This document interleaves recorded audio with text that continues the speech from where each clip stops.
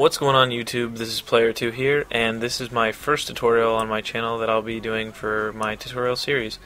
And I saw in the comment section that a lot of people want to look into how to use Twixtor efficiently. And today I'm going to show you guys how I use Twixtor in my montages and how I use it to keep it from being distorted and stuff like that. So the two things you're going to need today are a no-HUD clip and a HUD clip. And of course you're going to need After Effects, that's the main thing. And you're going to need Vision plugins, Twixtor, or Twixtor Pro, whatever it is, Twixtor Pro. I use the normal Twixtor, I don't use Pro because I'm a slacker or something. But let's get started. I don't feel like wasting my time talking about random crap. I'll do that in my commentaries. Lols.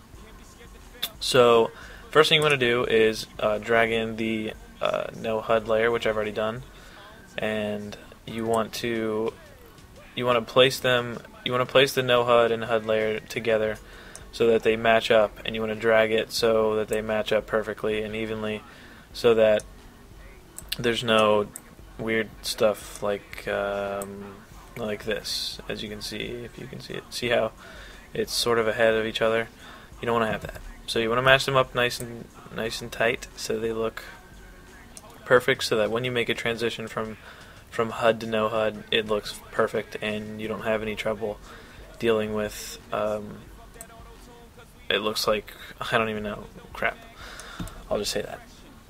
So the second thing you want to do is keyframe the opacity of the no HUD layer so that it fades in nicely to create the no HUD.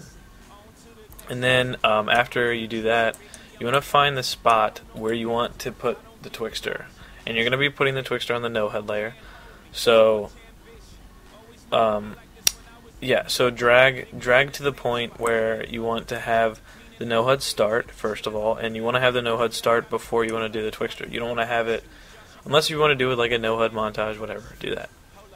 So you're going to have it that right there.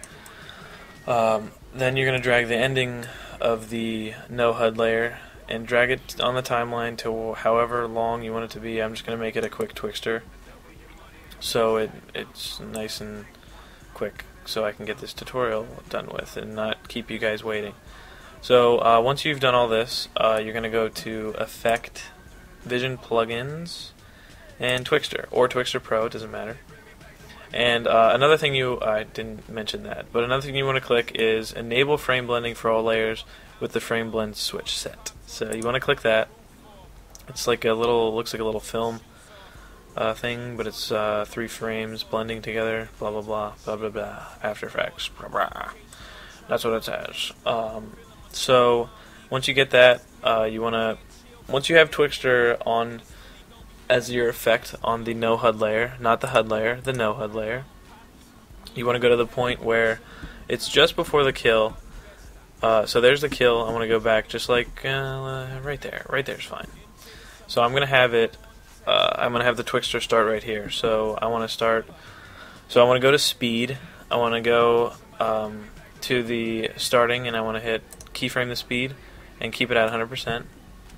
I'm gonna go forward 1 frame, and I'm gonna put the speed at around 2, or yeah, well, so I don't really go usually above 3% because I don't like having a faster Twixtor. I really like it nice and smooth and slow.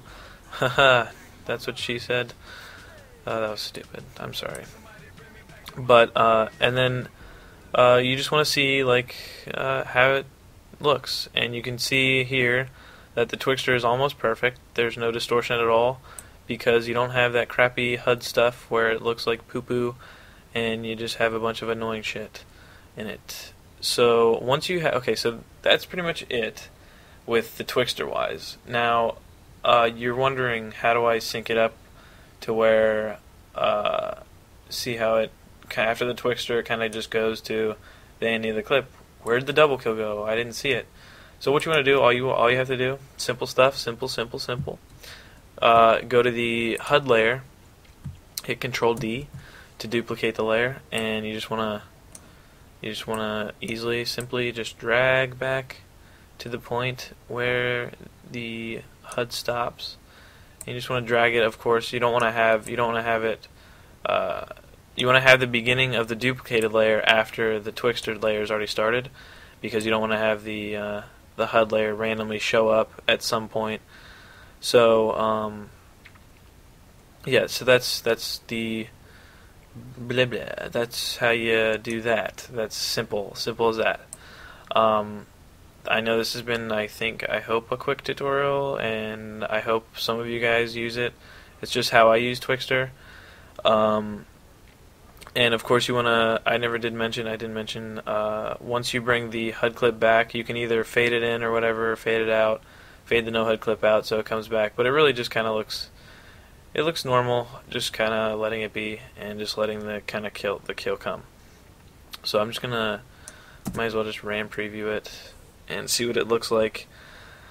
See what the final product looks like, and it looks pretty good. There's no distortion or whatever. Just make sure you listen to what I had to say here. If you don't want to use this technique, you don't have to, but I just love using it, and I'm sure there's probably easier ways to do it, but for right now I'm gonna use this way, and yeah, that's how I do it. So that's what it looks like, that's what the Twixtor looks like, and bam, there's the kill. Oh wow. Play it one more time. Beautiful, nice, clean Twixtor, and the kill, double kill.